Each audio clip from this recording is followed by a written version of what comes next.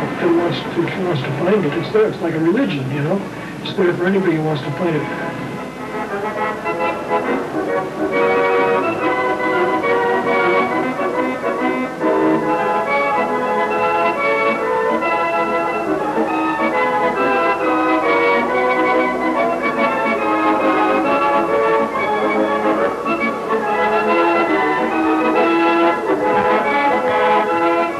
Possibly experience it all. It was something that was unfathomable. You know, you could go there and you could have fun, but there was always lots of fun left to have, no matter how long you stayed or how soon you ran out of money.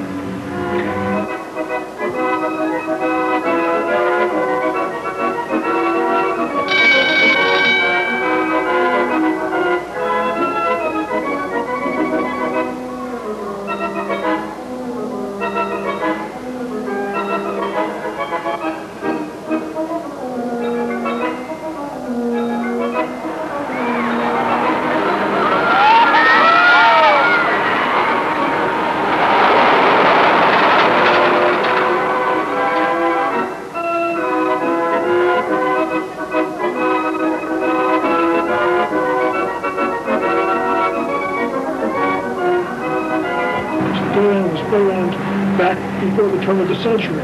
Playland was Playland in 1886 when Con Mooney and Dennis Kearney set up a tent city there and had dance halls and horseshoe games and dart games. They were the first ones that actually used it. But long before then, the Indians considered that area sacred.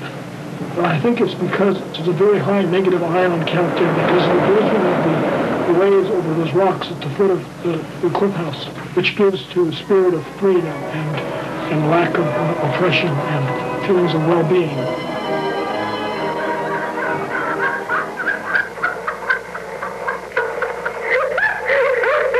The last day was September 20th, 1972. That was the day before Labor Day, I think. And I'd cut the article out of the newspaper that said 10,000 people visit the funhouse on the last day.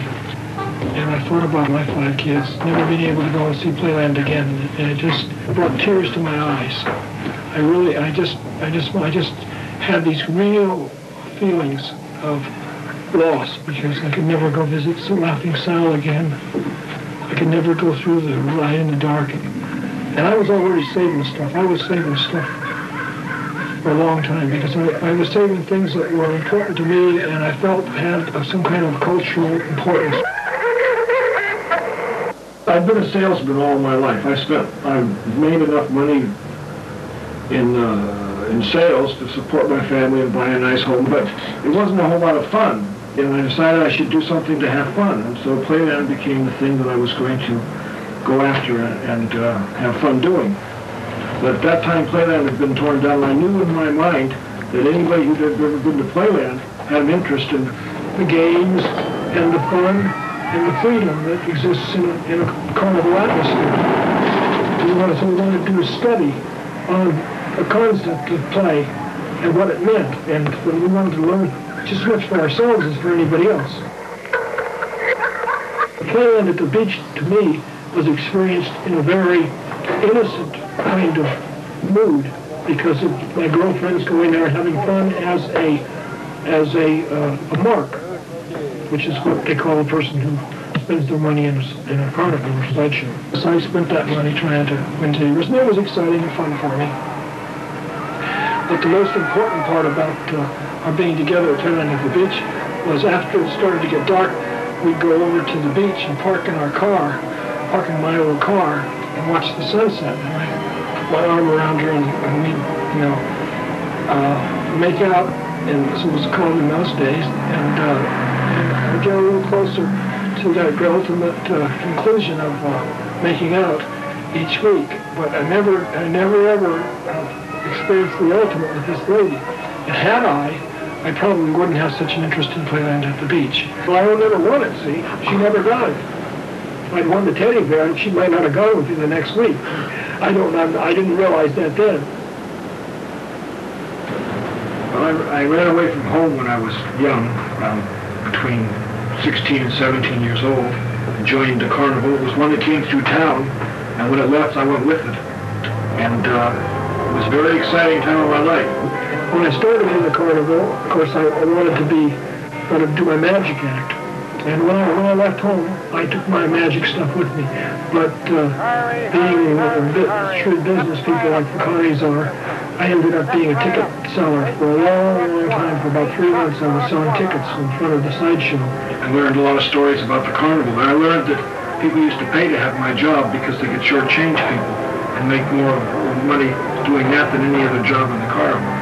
Finally, the yoga guy that used to pick up the log with his hair and walk on glass, he got sick, and so they let me do it. I took his place, and I did my magic act in his place, and I was pretty good at it too. I learned real fast. We did as many as 18 shows a day. The man that hired me, probably one of the greatest fire eaters in the world, taught me the tricks of the trade, so to speak, and he was good.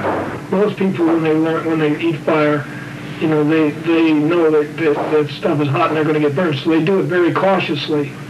And this fellow he'd been doing it for so long, and he used great big torches, and the fire was huge, and he held it in his mouth for an unbelievable length of time, and it just burned out. But he'd been doing it for so long that he was fearless over fire. He taught me how to eat fire, and I worked on it. It was the ultimate. Yeah, it was the adventure of it. And the fact that it couldn't be done there was a magical kind of quality to it, which was not trickery, which was real, because you actually put that fire in your mouth and you shove it down your throat and you blow it out, and it comes out and people see it, and it's visual, it's real, and the illusion is the reality of it. What you're seeing here behind me is the last remnants of Playland at the beach. This building was built in 1950. It shows the whole area magnified on a giant parabolic screen. It goes around real slow in a circle and brings things up close, so you get a real good look at what's happening right now. You see the sea lions out on the seal rock, and the surfers in the water, and everything around here. The funds that are earned here at the giant camera go to help support what's left of the Playland at the beach down there. We're trying to gain the north lot, but one last piece of property that's not slated to have condominiums built on it is still available for the public to gain. Unfortunately, it has a low priority. When you do have time to go and you find out Playland at the beach is now condominiums, that's when you'll think about it. And in a few generations, people will say, I didn't even know they were going to build those things. Why? If I knew, I would have stopped them. They're terrible. The spirit of Playland is an innate thing within all of us. And it was certainly rejuvenated at the condominium auction because of the free drinks and the mingling crowd and the excitement of somebody getting something at a bargain price. Just like Playland, somebody winning a teddy bear. So the spirit was alive in that respect. The masses going in different directions, you know, rubbing shoulders with the elite and not so elite, was a Playland phenomenon, if you will.